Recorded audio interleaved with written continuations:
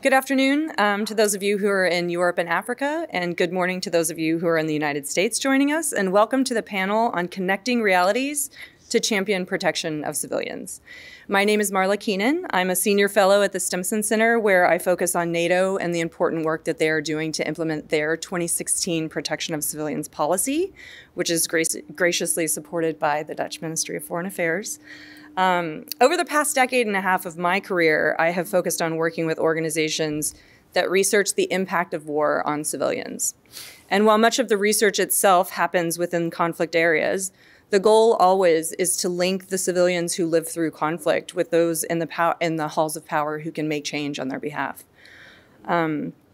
This panel is focused just on that and on connecting these diverse realities to ensure that civilians are better protected in current and future conflicts. I've been struck a bit this week by just how many times we've heard from our panelists discussing the disconnect between what happens on the ground and what happens in capitals around the world, especially in places where there are assumptions about high-level policies and how those are made and decided upon and how they affect civilians on the ground. For example, on Wednesday, we heard about the Afghan withdrawal and just how civilians were completely caught off guard and they had no way to know what they should do, how to protect their families, how to get out, or just how to stay safe where they were. I continue to do evacuation work to this day as a volunteer, and it really is concerning to me just how much, in the United States, which is where I live, just how much our policymakers are learning from volunteers just like me every day. Before I get started on introducing our amazing speakers here, I want to do just a couple of very quick housekeeping things. The first is please post your questions on Slido. I think we see that many people are engaged this morning and we're seeing some questions already coming in, so thank you for that. They will be moderated by our staff here, and then they will be fed to us so that we can try and answer as many as we can. Please visit the Speakers tab, because while I'm going to give a brief introduction to each of our colleagues here, I will not be able to touch on all of the amazing things that they've done in their career. The last part of the platform has the resource library. Again, there are lots of resources from the organizations that you see supported here, talking to policy papers and briefing papers about the topics that we're going to discuss today. There's a help desk in case you need it. And also, please, if you're inspired by the discussions that you hear today, we'd love to hear from you on social media, whether it's Twitter or LinkedIn. Please feel free to tag PAX Protection of Civilians, or PAX PoC 2021. That's the hashtag.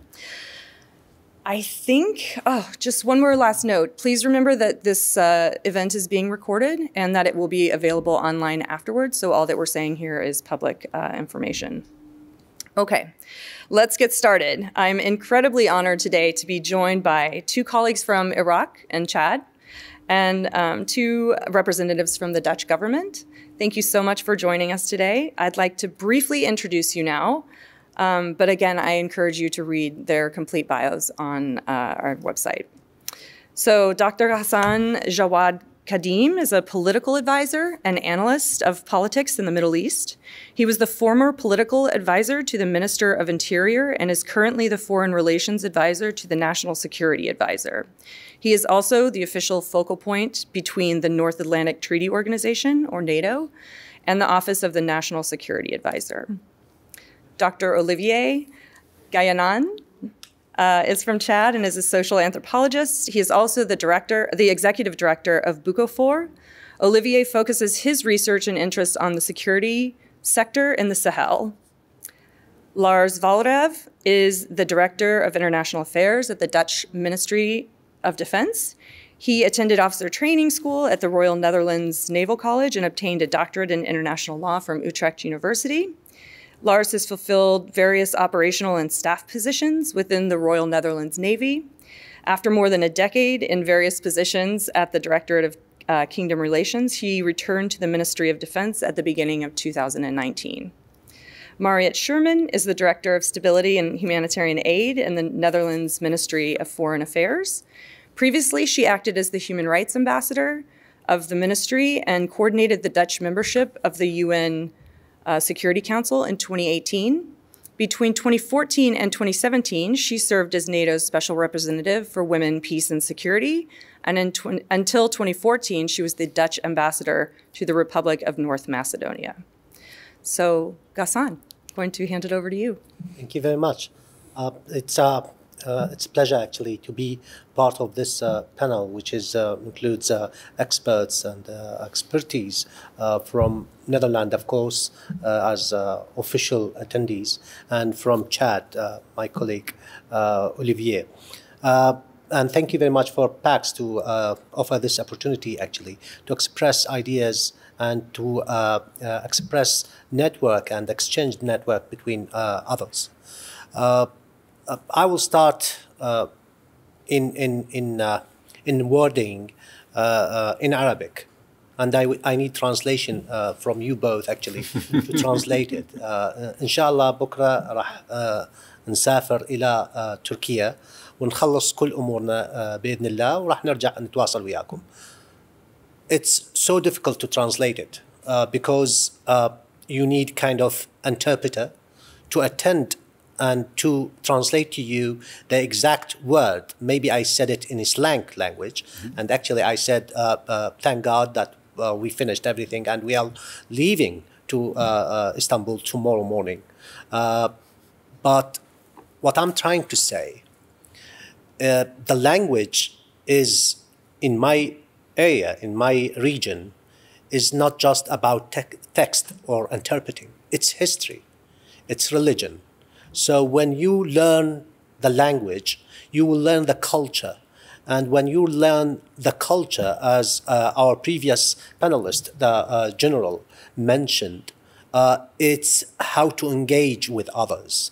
And actually, it seems that our main topic talking about the engagement and the right information between the culture or the war or the conflict zone and the capitals. And there is an area, a blurry area between them missing. It's a gap of information, or maybe bureaucracy.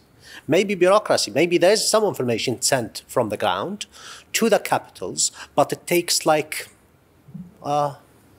days, maybe minutes, maybe hours. But minutes for people's lives, it's means. And I remember that we have like hundreds of examples of how important to involve the culture and how important to make that links between the capitals and the ground. And I remember too many cases, not just Hawija, our main topic here. For instance, in 1991, we have as they call it, the liberation of Iraq, if I may say, the liberation of Kuwait, actually. They attack a shelter full of people, full of families at that time, during the time of President Bush, the junior. The shelter includes many of families, and of course, the reason behind that attacks with the clever rockets, or technical rockets, they said there is a government officials at that time being part of that Amariya shelter. And many cases came after, for instance, the siege in our country since 1991 till 2003. Too many kids has been passed away because of lack of milk. And when they ask Miss Madeleine Albright, is it worth that 500,000 kids passed away, to get rid of Saddam Hussein? She said it's worth it. What I'm saying, what past is past, but people think about their families and their blood. Yes, you might do your attack and turn your face to other page or signing, for instance, the daily work. But there's family suffering in that area.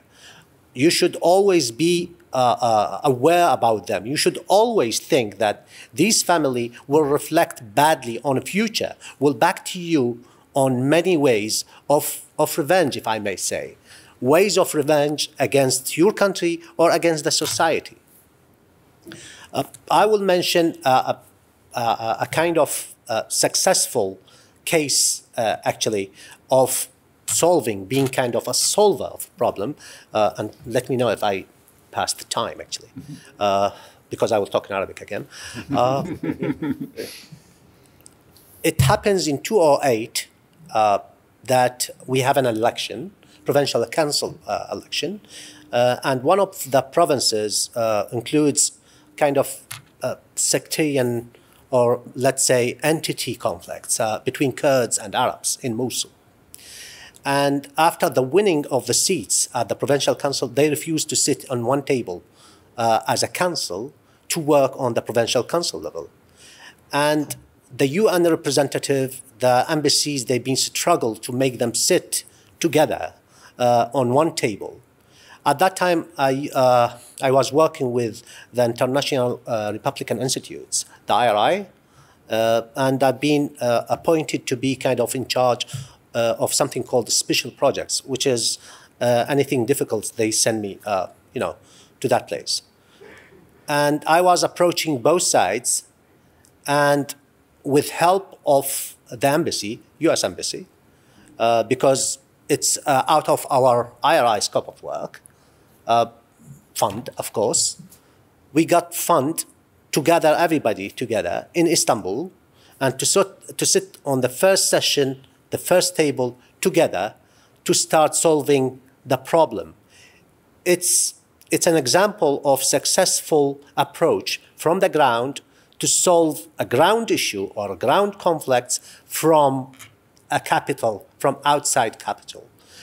And I can give another example, but maybe when we come to the other questions, especially the NATO mission in Iraq, I can tell you another example of successful story, and we will come to the bad stories too. Thank you very much. Thank you so much. Olivier. Okay. Thank you for the opportunity. I would like to make mine the recommendation of my colleague Ghassan. And I will start by maybe to introduce to you the key issues, the security issues in the Sahel.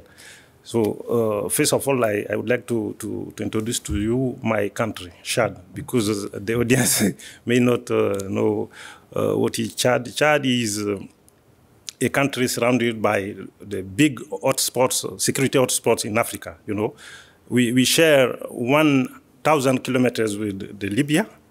And in the south, we have Central Africa, which is facing various armed groups also inside. And in the west, we have Darfur, the Darfur region.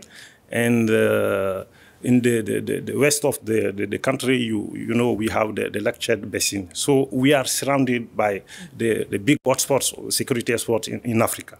So it can justify our engagement in the main international fights against terrorism. In Mali, since 2013, Chad has been provided troops to the United Nations missions. Also the G5 forces, we are providing forces to Niger and also to the region called the Liptako-Gourma zone. So we can regard us as a linchpin of the struggle against terrorism and also the criminal groups in the Sahel. But that's I think that's our positive strength in terms of engagement, international engagement against terrorism, but also in terms of basic rights.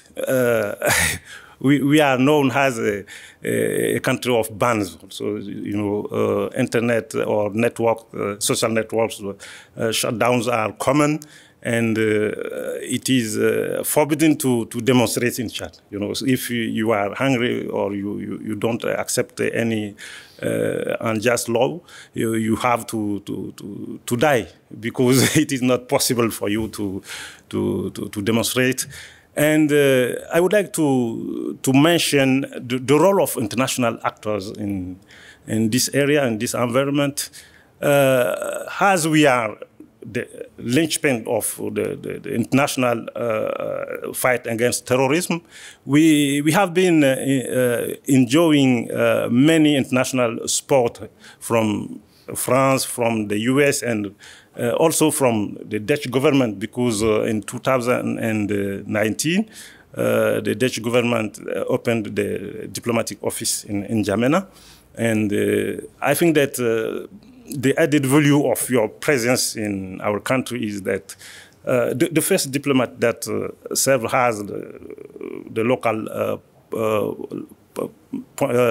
focal point in Chad was a great man, because he brought an idea that it is important for the Western countries to provide us with intelligence support, also with military support, but it is extremely important to support local NGOs in order to help people better understand what is going on. So I think that we are this country that is very big in terms of war experience, because the first rebellion started in 1963.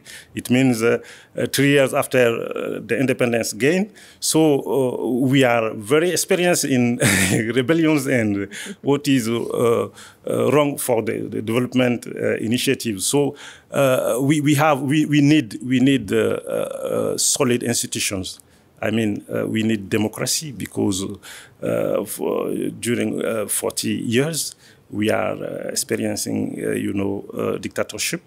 The president has died in front after 30 years of ruling, and now we have his son as a president, a traditional president, and we are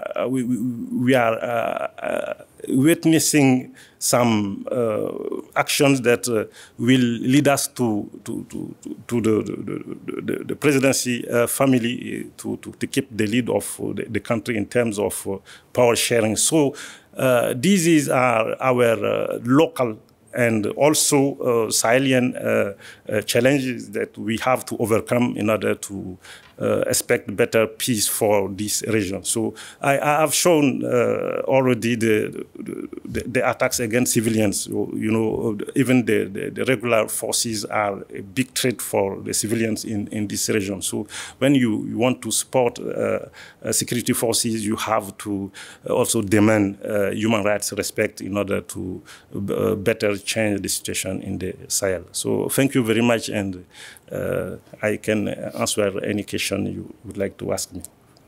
Great. Lars. Well, yes, thank you. Thank you for having me here, and I think it's good to change perspectives and discuss this. I think protection of civilians is a theme which, we're never done learning. And a theme that constitutes an important part of our work. Our mission in the Dutch Ministry of Defense is to protect what holds us dear. So that's, of course, civilians. And our soldiers, our men and women, are required to perform their duties, of course, in very difficult circumstances, work under high pressure, perform to the best of their ability, with the knowledge and the capabilities they have, always with partners or mostly with partners. And I think they're very well aware of the responsibility they have on their shoulders. They have been trained for this, they've been educated for this. But despite of this, civilians can be harmed in conflict. And this is an honest but a painful reality. This is the truths we're having to deal with. But I think what we have to learn from this is that we always try to, improve our actions, continue to learn, evaluate, and that we have conversations like we have today about what we can improve and what we do for our work, for our jobs. A lot has been said yesterday, especially on Hawija, Dutch bombardment on a bomb factory during the night of 2 to 3 June 2015. It's had a great impact, first and foremost on the local and civilian population, but be assured also on the Dutch military and defense organization. And we need and we wish to learn from what happened over there. What next steps can we take? What can we do? and which I'm a bit proud of to mention. We had intense parliamentary debates on Hawija, not this year, the year before. And from it comes a conversation, a series of conversations with NGOs, PAX in the lead, together with us, the Ministry of Defense. We had several sessions talking to each other, trying to learn from each other, not always agreeing with each other, I have to agree as well, but at least talking to each other, which is part of the process, I think. And what we do now is where we made up a set of 10 recommendations, what we learned from these discussions, where we can improve, what can we do, can we be more transparent, can we whatever. So this set is almost ready. It's on the desk of our minister. So it's another way for us to learn from what happens in real life, which, we hope to we try to prevent, and if not, be more transparent on what we do and how we do it and why we do it. So that's the way we're trying to work with these difficult themes, and especially for the people on the ground, the civilians on the one side, and the military professionals on the other hand, from which we can demand as well. They do their work to their best extent and with the best methods and things we can give them to do their jobs honestly and in the best way. Okay, great. Thank you. Marriët? Yeah, I would like to pick up on Lars' point on learning, because I think it's really what Ghassan and Olivier and Lars said, but also General Stavridis in the interview. This has been a long process of learning, and it's important to have the different perspectives with respect for each other's mandates, for each other's knowledge and experience, but to do ever better on protection of civilians.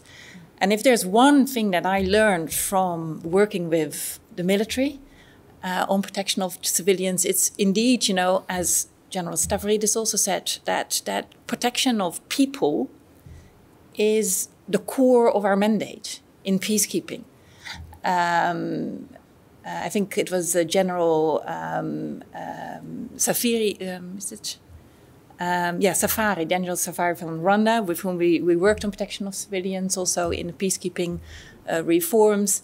He would indeed say, as a military, we were created to protect people, and it doesn't matter if it's my own people or the people of the country where I'm deployed. And I think General Kamart always said the same thing. If we're not here to protect people, what are we doing here? And so I think this sort of people-centered approach, it has been very much core to our learning journey on protection of civilians. And I think Stavridis said it really, really well. It's not only a fundamental thing, it's the right thing to do, because this is a people-centered, a rights-based approach. People need protection. It's living up to our international obligations, but it's also a smart thing to do, a pragmatic thing to do, and an efficient thing to do. I think for us, the integrated approach that was already mentioned, to work from the different perspectives to this common goal and common obligation that we have to uphold international humanitarian law and to protect people, whoever is in danger, to bring together these different perspectives in a coordinated, integrated, comprehensive approach is a very critical one, because that will allow us to do better. We get smarter and more innovative if we bring those different perspectives together. But first and foremost, I think the lessons learned is really to listen to the needs of the people and to understand, as you said, in terms of understanding the culture and the language, the impact that we have through our presence and want to avoid, or how to have the impact we want to have, which is in the end, a safe and secure environment and lasting peace and security for the people at risk, and how we can deliver better on that promise by working better together. So it is a complicated things. It's a very dynamic field. We continue learning and doing better, learning a lot from mistakes, unfortunately. I would say, but at least, we try to improve better in terms of cooperation, but also to do better in terms of involving and engaging with the population to understand their security needs, to deliver better on those and adapt to those. And I think really to gradually evolve, really to put people first. And I think this is another big lesson, not only that by having a comprehensive approach, we perform better, we have better solutions, but also by putting people first in everything we do, be it in peace building and peacekeeping, or in development, or in access to justice and accountability. Putting people first is a common goal, but it helps us to deliver better and to do even ever better in terms of protecting people. So again, I think protection of civilians is a core task, it's a core mandate, it's a shared responsibility, and it really requires the different perspectives and the different actors to come together and to see what we can do better in terms of really fulfilling the security needs of the people that we need to protect. And maybe I'm always jealous with the mission of my Ministry of Defense. I wish it was the mission of the Ministry of Foreign Affairs, is to protect everything that's dear to us. And I think that's our job, that's the common challenge. And that's why we need to bring back together different perspectives, and particularly the perspectives of the local people. Yeah, great. Thank you so much. That was actually really interesting because I heard you both talking about how broad sort of the protection landscape is in a given country and how diverse it can be and how challenging it can be. And then I heard both of you talk about, as a team, working together between the two. And protection of civilians is not just something the military does, right? We know this. It's something that's sort of a comprehensive approach, as the Admiral said. And so I'm going to take just a moment to mention something about NATO and their protection of civilians policy, which I'm sure you're familiar with, and certainly in Iraq it touches on your country, and certainly the countries that are involved in NATO also have a role to play in Chad. But their protection of civilians policy is very much rooted in that human security sort of space that you were talking about, creating a safe and secure environment. And I wonder if perhaps the two of you together could answer a little bit, like how is the role of a Ministry of Foreign Affairs, for example, and a Ministry of Defense? How do you negotiate that space and know who's responsible for what when you're really looking at a very comprehensive protection conundrum, if you will? That's a very large question. But I'm happy you mentioned, I think that we share the concept, that's the starting point, of human security. Mm-hmm. Understanding that conflict and also peacekeeping has an impact, not only a direct impact on people in terms of the risk of loss of life, loss of infrastructure, but also indirect secondary effects, trauma, but also loss of livelihoods, loss of access to education and health. Mm-hmm. And it has a long impact on the resilience of people and their ability to recover and rebuild a better future. So I think, as I said, having this human people-first lens basically helps us with respect from the difference in the mandate that we have and the different of tools we have in our toolkit to at least to agree on the common goal. Mm-hmm. So I think that's why the concept of human security is so important, that we know what the common goal is, but we also know that we have different mandates and where we can strengthen each other and help each other in delivering better on our respective mandates. To add on a maybe more practical note, it's first and foremost about understanding the conflict, what's ongoing, what's needed. It might be a more military-focused solution, but it's not always only military. It's always the whole set of skills, methods, means, capabilities we have, and we really discuss this in between us. We have in the Netherlands this group, civil servants, MFA, justice, Prime Minister's office, defense, and we discuss these things. Okay, if we see there's a problem, I can mention Sahel. Of course, we're looking at Sahel. We're there present in different forms, but in small amounts. But then we look at, what's really needed and how can we help in a way that really helps. And sometimes it's more, well, development focused, sometimes it's more military focused, but then make sure there are others that take the other role. So that's always, yeah, well, something to be taken into account and to be discussed between, well, the different involved ministries in the Netherlands. Okay, sure. Great. I'm going to head to the questions over in Slido now. The first one that I see here says, Admiral Stavridis argues that a champion country should build a center of excellence on POC and that this could be something that the Netherlands might consider leading. Do you agree? I think that would be more... Certainly we understand you can't oblige your whole of government today, but your personal view maybe. I'll make it easy for you and start off. Thank you. And I kind of speak for the Ministry of Defense. Because it has been coming up before. And when I was a NATO representative for Women, Peace and Security, I had the privilege to also be given the file of protection of civilians and the NATO policy and the doctrine and the whole trajectory. And actually, the Netherlands already has a center of excellence that played a critical part in that development of that doctrine, which is the center of excellence on civil-military cooperation. I would argue, because there's already many centers of excellence, that we should use the ones that we already have that can champion this. And as I said, the Netherlands is one of the champions, definitely not all, within the NATO community amongst allies. And we already have, I think, a center of excellence that has an excellent a reputation, and that already has been critical in developing policies, guidelines, and training. So. To add, I think it's more about what we do than the form we choose for it. So it's about the contribution we can deliver, the things we do, the acts we can do together, instead of having a center of excellence, which, well, might do nothing. So I think that's more important for me than having this institution. I think it's important to have this theme on the agenda, to be active on it.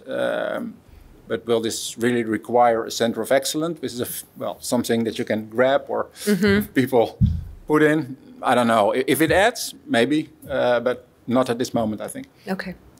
I actually want to come back to you, Ghassan. I want to ask if you'd be willing to share that story that you shared with me yesterday about NATO and sort of the interaction that I thought you will ask me about shopping, but we do this afterwards. I need just to back on one thing that we've been, actually, excuse my cynical here, you've been talking about learning. And actually, for you, it's learning. We are not school, to learn from us.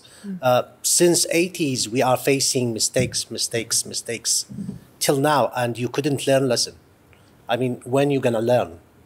That's a question in my mind. Does your learning process have timing? Or you should have a mistake and you will say, I will learn. Okay, I will learn from that mistake and will continue the same mistake. It happens in 2007, Blackwater attacked civilians in my city. And it was a mistake. And sorry is not enough. To pay money for the victims or casualties, it's a cheap thing.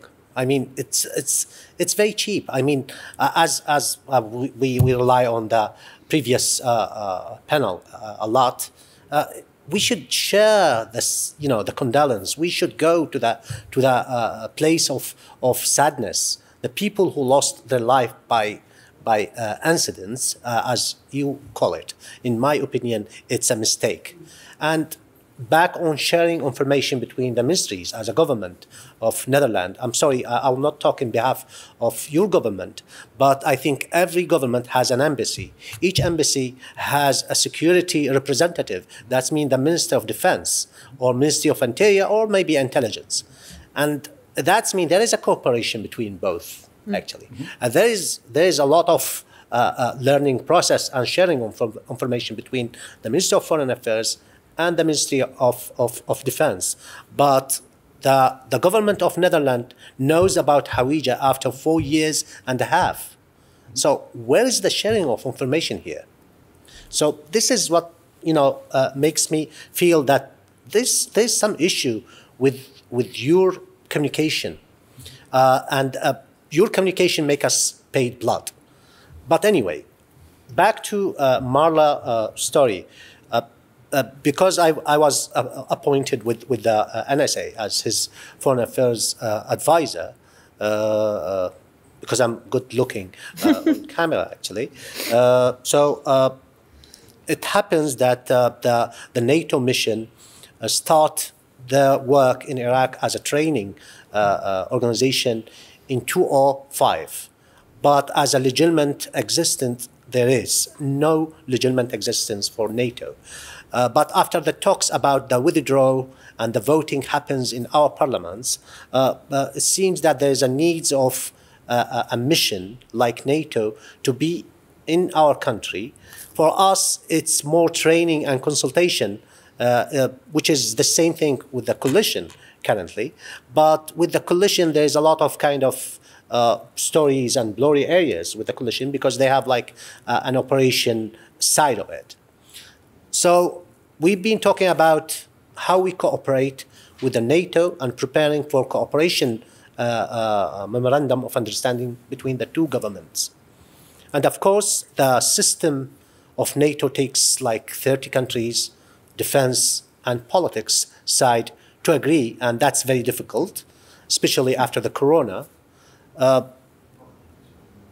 We had prepared the paper for the cooperation between both sides, and I was not that involved on legal part of the cooperation.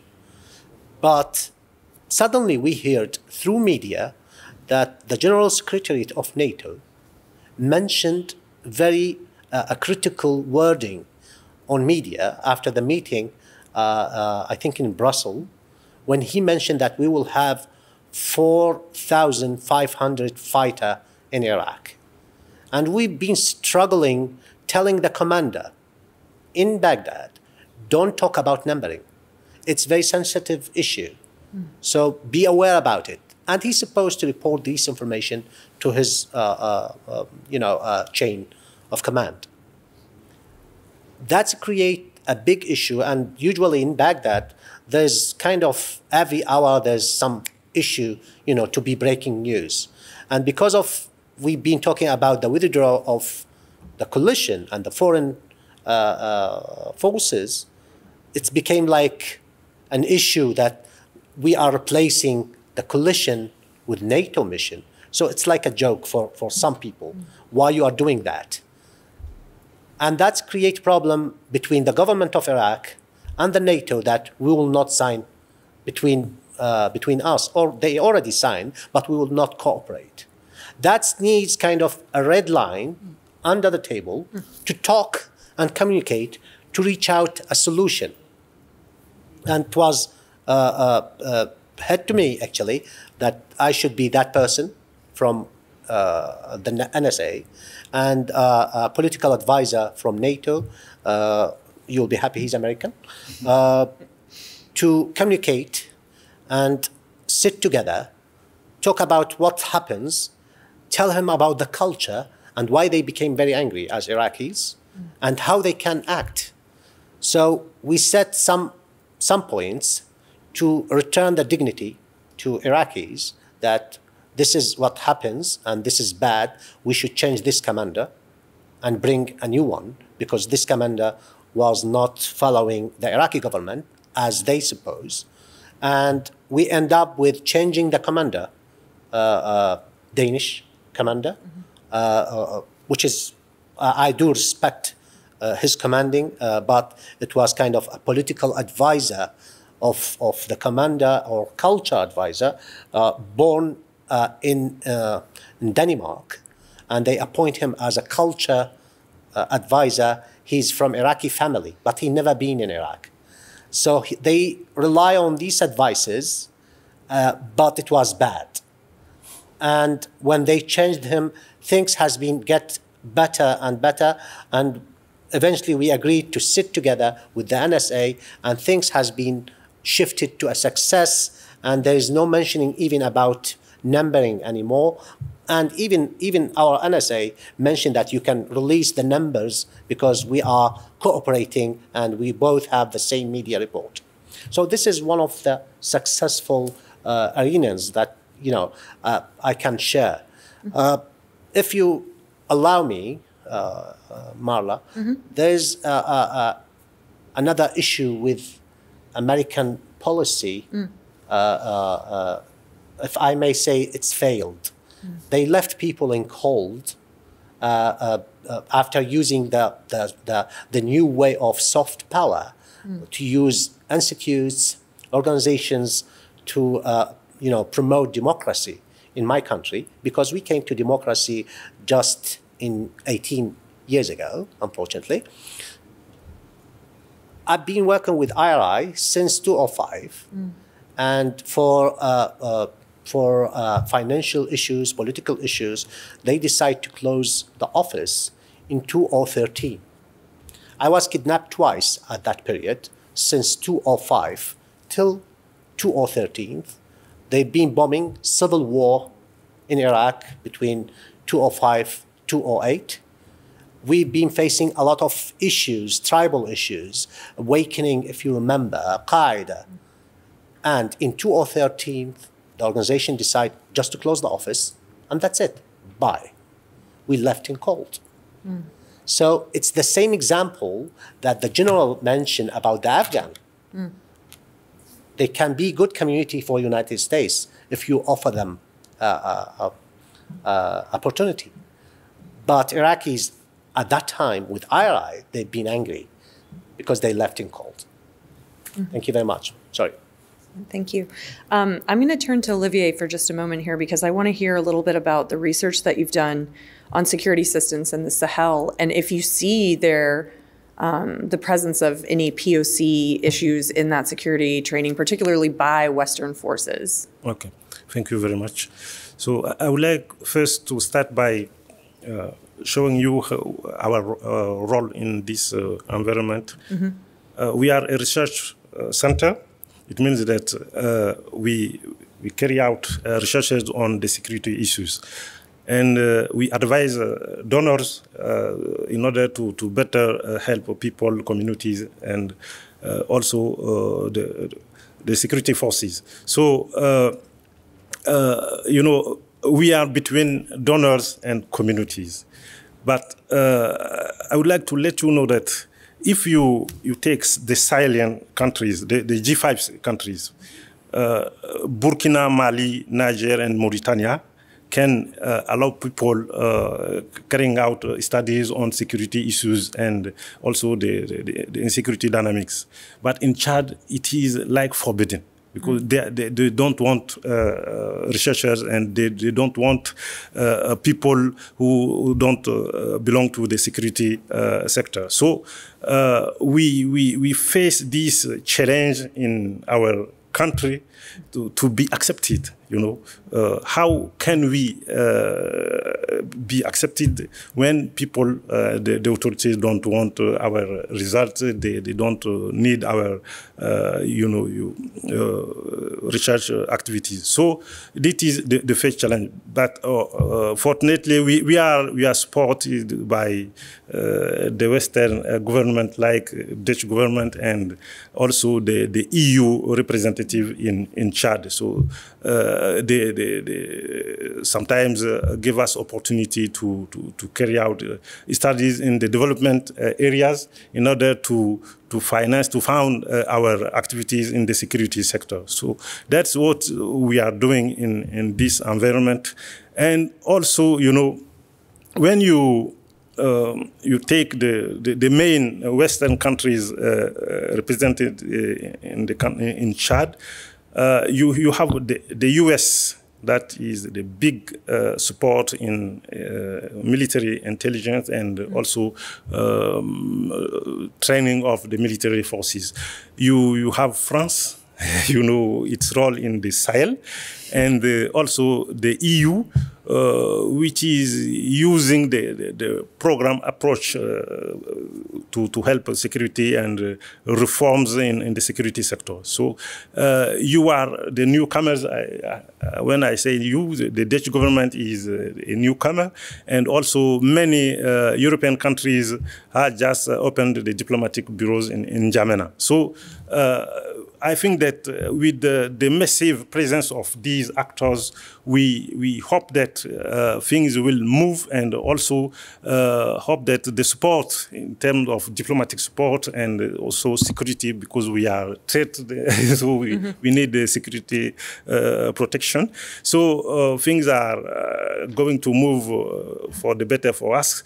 And also in terms of the security perception, you know, the main narrative for the government is the fight against terrorism. And when we collected information about the perception of the security, the main concern is the food security. You know, so people think that food security is the priority of the country, and the government thinks that the priority is the fight against terrorism. So we are helping people, donors, and other actors to better decide among these issues, and also many challenges to be overcome in this area. So it is what we are doing in a hostile context, and also with many actors that are twin with the dictatorship, and you know, the Central Africa countries are ruled by the dictatorship. So broadly speaking, it is what I can put to your attention in terms of challenges. Okay, great. I'm going to go back here to our Slido deck here.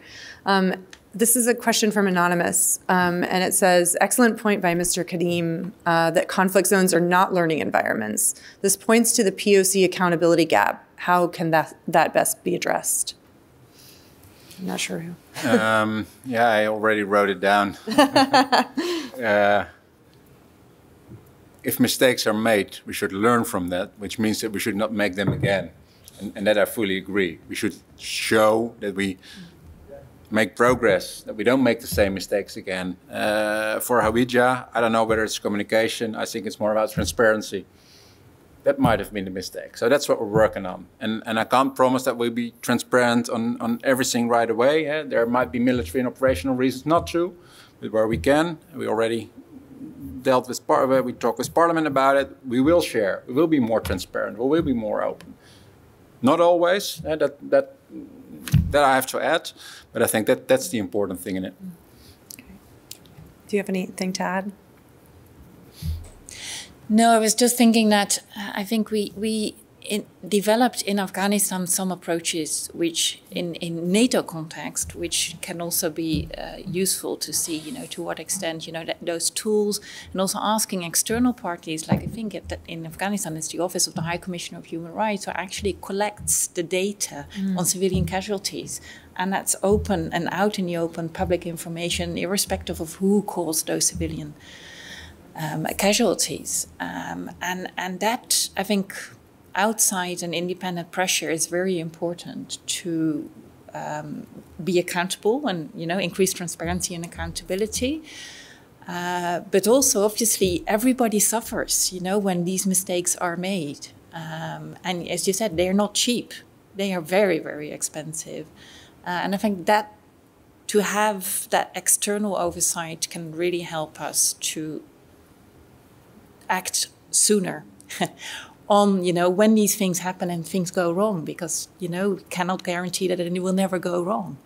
But at least, you know, we calculate beforehand to minimize the risks. And at the same time, if we see things go wrong, to analyze how could this happen, you know, so, yeah. And so I think there again, you know, there are contexts where we did better on this one. And that's also, I think, we have to see if those tools can help. Great, thank you. This reminds me of a discussion around the POC policy back in the day at NATO, specifically focused around the making of amends. You know, NATO had a non-binding guidelines on how to make amends if any of the countries did harm civilians. But that didn't make it into the policy, and that was a little heartbreaking for some of us, I think, because we knew how important it was in the context of when something happened, like what that meant. So we're still, I think some of us are still kind of trying to work, and I was struck by what the mayor said yesterday, that it was so important that even 6 years later, an apology and an honest, apology that comes with, this is something we're giving to your family, to acknowledge that. It's so important. I mean, it really does make a big difference. So sorry, just side note there. Back to our questions here. What is your view regarding discussions that the EU should have its own army that pop up from time to time, such as recently regarding the Afghanistan situation? I see you shaking your head. Well, it's been a question for some time. The EU will not have its own army, just like NATO doesn't have its own army. Right. It's the nations that form NATO. It's the nations that form the EU. It's about, well, national sovereignty, of course. There's close cooperation, as is in NATO, and we're even cooperating more in the EU on defense matters. But this will, well, at least for the Netherlands, and I think many other EU nations will agree, will not be an EU army. Okay, great. Let's see, another one for Marriët. Whoa, they keep moving. What risk may the integrated approach have in not recognizing the definitions of success that differ between military development and diplomacy?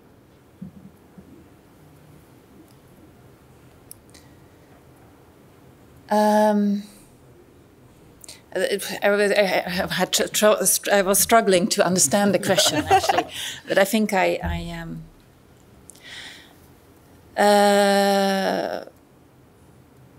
actually, I don't agree with the assumption that we don't have the same measure of success. But it very much links to Lars's earlier point, like, having a shared analysis and a shared, from there, a shared objectives, shared goal, before you start to decide who's going to do what. And if, that different specific tool in a toolbox is useful at all. Our intention, and that is the integrationist approach, is, from a shared analysis and a common objective, decide who's going to do what. So I think our shared definition of success is lasting peace and security for everybody globally, and that's what we try to work on.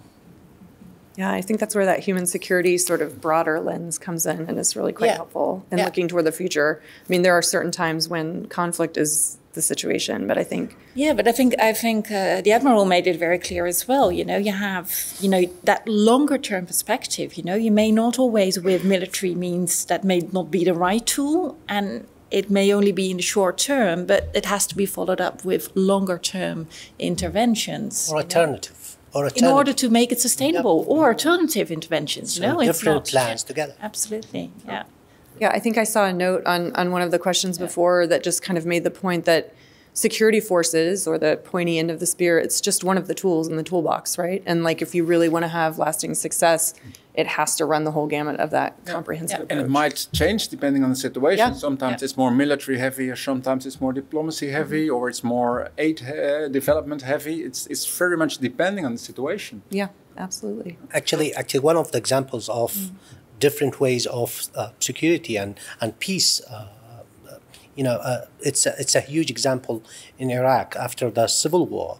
One football game stops the civil war. It's when we win the championship, Asia championship, the war has been stopped, because Sunnis, Shia, they've been together on streets and unarmed, and of course our way of festival and winning by using weapons, but it was kind of a different way of expressing ways of peace. It's not always about using weapons, actually. It's not always about using trainings, if I may say, because we trained a huge number of leaders, none of them currently in position, for instance, some of them, but it's how we understand the situation and prepare ourselves for different scenarios. This is my opinion about the champion, peace champions, for instance. And it's came to my mind why you choose Netherlands as the champion of peace, for instance. Why Netherlands? The why it's standards. I mean, why it's not France, for instance? Why it's not Saudi Arabia? Why it's not Iran, for instance? Is there criteria for the peace champions? I mean, is there standards to choose that country? Or it should be kind of EU country? I'm sure that I will not reward visa again for Netherlands, but it's that issue. I mean, it's came to my mind. What is champion of peace? Why you want to be the champion? Okay, it's a reward, but it's better to be more ethically. It's better to be recognized from the others. It's like the Nobel reward. It's like others. I mean, to be kind of the lead and the champion for peace. Okay, why? Because you donate more, but your money did nothing on the ground. Because you did more trainings, okay? What is the result? What is the impact? So this is, I cannot understand, actually, Marla. Well, that's actually a really interesting question that I think you may be posing to me a little bit as well. As an advocate who's worked on this for a decade and a half, I don't look to a country because they have a name or because they belong to a certain organization or group. I look to the countries who are willing to back up what they say with the resources and the expertise. Putting someone in NATO as the head of Women, Peace and Security is an amazing, that's an amazing thing to offer. I think those are the people that we look for, or not just the ones that say protection is important to us, but the ones who are willing to actually then go and pull their friends in and say, hey, this is an important issue to us. Here's why we think it's important to whatever regional or international organization that we're part of. And this is the work we're willing to do. And will you come along with us? But I'm actually fascinated by your question, because what gives you the impression that the Netherlands sees itself as the champion for peace? Is that? But what I see, the way we look at it is, first of all, we're part of a coalition for peace, and I think we are a small country, so very pragmatically, we will never win our peace with military force, So we need a sort of more diplomacy and conviction to stay safe as well. But I think it's felt as a member of the international community that we have to play our part, like we expect others to play their part, to uphold the international rule of law and international peace, as one of the founding members of the United Nations. And we signed up, we the nations, having overcome the scourge of, preventing the scourge of war for future generations. So it's like, as a member of the international community, we signed up for that, so we have to do our part. But we would never do that alone, and we can't do that alone. But even the United States can't do that alone. And I think I heard Madeleine Albright, you referred to her, but I heard her say, we are indispensable, but not alone. And I think that's for all countries. We know we can never do this alone, but we feel we have to take our responsibility. And in our case, it's enshrined in our constitution. So, that we will uphold a rules-based international system to promote peace and security for everybody. Yeah. That's not in the lead, it's part of a coalition. Or other call. So it's a responsibility, but not to say, look at how great we are. So that's not what if you mean, if that's what you mean by champion, no. But again, I think, so that is, it's very much the task that we are given also as civil servants, and particularly working on defense and diplomacy. This is our assignment, that we have to work with other countries to promote international peace and security. That's how I would see it. Yeah, it's not easy. Yeah. It's not easy. The next question is from Rachel Grimes, and I think she was referring to when you were speaking, so I'm going to direct this to you. What does the speaker advise on identifying and approaching senior officers who are still serving to champion POC in such a genuine way?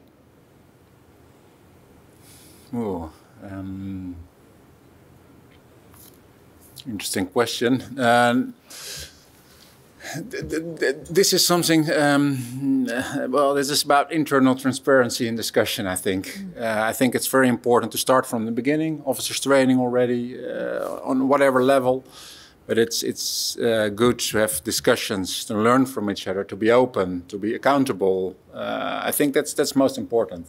This is about, learning from your mistakes, being open, sharing your experiences. I think that's what helps, how it works. I did no mistakes. Neither did I. Do you want to add to that, or?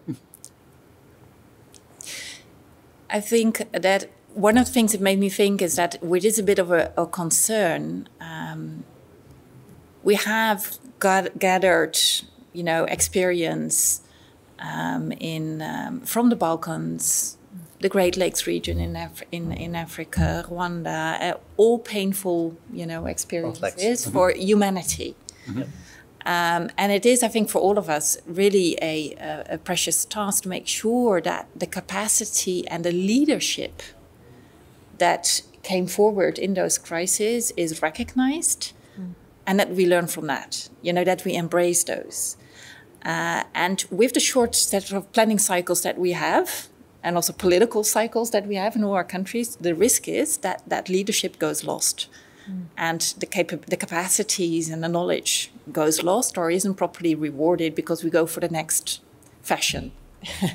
So I think that is for all us as institutions. I think it is first and foremost, I think, to foster leadership, but also to make sure that we recognize this and build on it for future challenges, which is, challenges are constantly changing, but not to say, okay, now we move from region X to region Y, we'll start reinventing the wheel, for instance. So I think that's part of that's what I read in the question as well, and I fully agree that we have to make sure that all those that served in Afghanistan, in Iraq, in Mali, that their expertise and experience and leadership is recognized, but also used for new challenges. Yeah, it's absolutely my experience when I meet senior officers that the experience that they have lived in where they've been deployed, particularly like if you look at Eastern or European, organizations versus the U.S., for example, we don't deploy a lot to peacekeeping missions. So I see a very interesting dynamic between the experience that people have had and how they understand POC and what it means to them when they think about it. And it's a very personality-based and experience-based approach that I think people adopt. I have a question. Which attaches great importance to the teams we have as well. Absolutely. And how we bring people together. Yes, absolutely. I have a question for you, though I think it popped off, but I remember what it was in my brain. This is really challenging, actually. It's like playing a board game. So I think the question was about lessons learned in Afghanistan on security force assistance and POC, and if you see any way for those to kind of translate from the Afghanistan experience into the Sahel. Okay. There are many similarities between Afghanistan and the Sahel zone, What do the international actors found in this area? It is the fight against, terrorism, jihadist groups. As a result, we have been witnessing the increase of the insecurity, the increase of the instability. So it means that it is the opposite result that we are facing. So if we would like to avoid Afghanistan case, we have to reconsider, our way of viewing the insecurity, the causes of insecurity in this region. There are many causes, and complex causes. The international actors have reduced them into migration, contentment, and the terrorism threats also. So we have time to correct, our game, and we have time also to avoid the Afghanistan in the Sahel, because the overall result showed us that we are mistaken, and we have to correct our possibility of reducing the insecurity in this region. Okay, thank you. I'm going to turn back here to the board. Based on what Admiral Stavridis says, do the experts on this panel have have the idea that the notion of POC and soft power is losing popularity to using force remotely?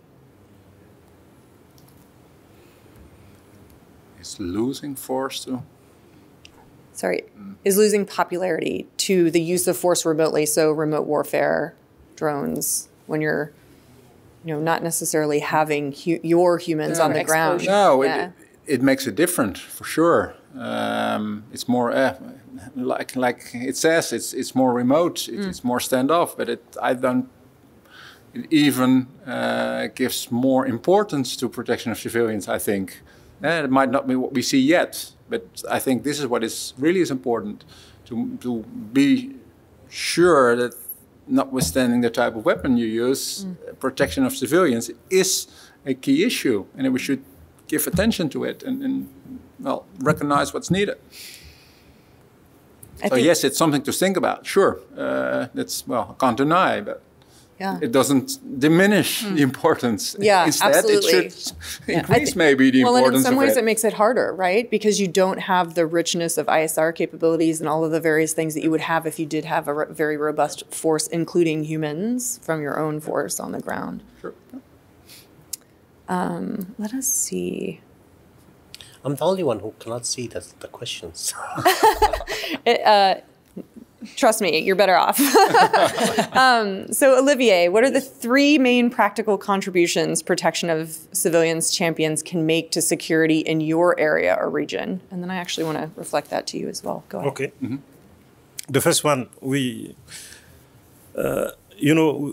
our contribution is to help international actors to better pinpoint the areas of action in terms of civilian protection. So if you want to have added value in this region, you have also to give support to the civilian actors. I mean, the non-governmental actors like associations and NGOs also. So that's the first one. The second one, you have to build your response to the insecurity threats based on the real needs of the population. Because terrorism is a wide topic and also a threat. So you have to better understand the population's needs and give the right response to these needs. And finally, if you distinguish governance from the global support to the security forces, you can't succeed in this way. So I think that the countries like Netherlands and also some European countries have the opportunity to give us, when I say us, give us the Sahelian people an added value support in order to change the dynamics, because the way France is viewing its interest in the region, the way that U.S. government is viewing its interest is not helpful for the people like civilians and other categories of population. Thank you. Thank you. Same question to you. Okay. I'm already contributing, actually. It's worth to mention that my work with the government of Iraq is unpaid work. So I'm volunteer, actually. And I'm doing, 50% of my time is to the government, actually. And they are paying me no penny, unfortunately. But it's worth to say that the government of Netherlands, if we are talking about the government of Netherlands assistance, that there is a huge amount of assistance and donation coming from the government of Netherlands to the Iraqi government and to the civil society to improve the society of Iraq, and especially in topics like women empowerment and leadership. So it's worth to say that there is initiative from the government, but to improve that, we should use the best examples of successful stories. And I think for your government, you have some organization, they already have like the best success stories. For instance, not because they are invite us, PAX, one of the organization that every Iraqi knows, but they are not registered. But everybody knows them because they did a lot to the country. And to be kind of the moderator for some issues like Hawija, for instance, it shows how much respect they show Iraqis. And when they are talking to Iraqis, they are not talking in behalf of your government, but they are from your government. So they are talking in human beings way to show your role, to do your role, investigate, transport, and reaching the people. So it's better to empower these organizations. This is one of the contribution for the next steps, and to empower leadership on the ground too from your government. I'm sure that you heard about the limit of our corruption cases. It's a huge, and usually we keep ourselves on the bubble of comfort. So a person like a donator, human rights stabilization donator, he knows that organization, he dealt with them before, he doesn't want to risk to deal with another organization. So this is one of the contribution that they should use multiple actors on the ground. It's not about that organization or this organization. It's about reaching as much as you can from your people or from others' people. And that's create you as a champion. Thank you. Excellent, thank you. Well, we're coming to the end of our event here. So I want to just give each of you maybe just a minute, quick minute or so to make a final point, and then I will wrap us up. Do you want to start?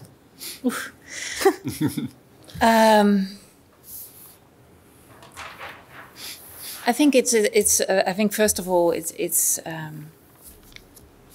no, let me say this. I think this conversation is very important and needs to continue clearly, and it helps us to really reflect on why we do the things we do, and to reflect on, at least for us, from my perspective, are we doing the right things, and are we doing the right things right? And listening also particularly to your experience, it really reconfirms a lot of the things that indeed, that we need to ask better and from the start what the needs are. To start, the starting and the end point has to be the people we protect. And that, we have the willingness to listen. I think this is something we work on in my ministry, So when we talk about peace and security, whose security are we talking about? And who can be the actors that can help us to ask the people, to ask directly to the people and make sure we respond to those needs, rather than think from our own experience or from our blueprint approaches that this is how we do protection of civilians, or how this is how we do stabilization. So yeah, I think that is maybe, do we ask the right question to the right people? That's always the question in our work. And this table really helps to reflect on that and to get new ideas on how to do better. Excellent, thank you. Olivier? Thank you very much. I would like to thank all of you, because it is very important for me to discuss directly with the representative of the Netherlands government. But I would like to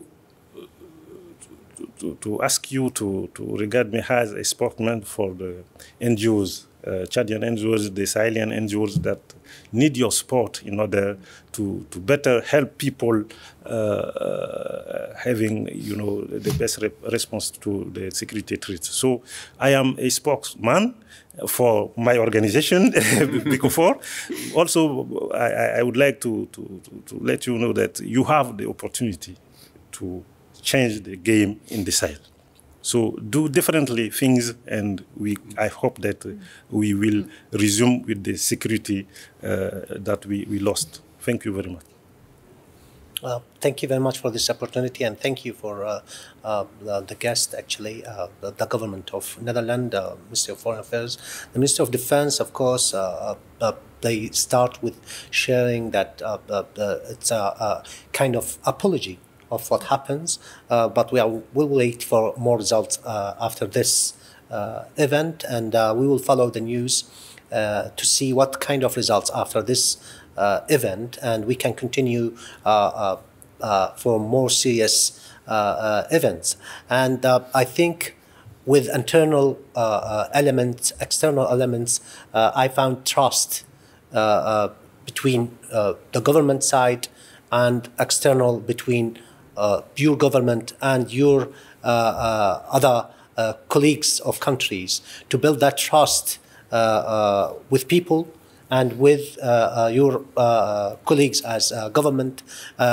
We are missing that, because as much as you will be transparency, you will build that wall of trust between all. Thank you. Just about out of time, so I'm going to give you the last word here. Very short. Now, I'll end with what I started with. Protection of civilians is a team on which we never done learning. It's about, well, talking between ministries. It's about experience we build, we take from previous experiences. It's about the people where we're working for and where we're doing our jobs for. And it's about discussions like this. So I would like to thank you. Thank you very much. All for these conversations we had today. Yes, and for me as well, my heartfelt thanks. This was such a fantastic panel, and I know it was probably very hard sometimes to be in front of cameras and to have these really frank discussions. So I thank you. And with that, we'll wrap it up.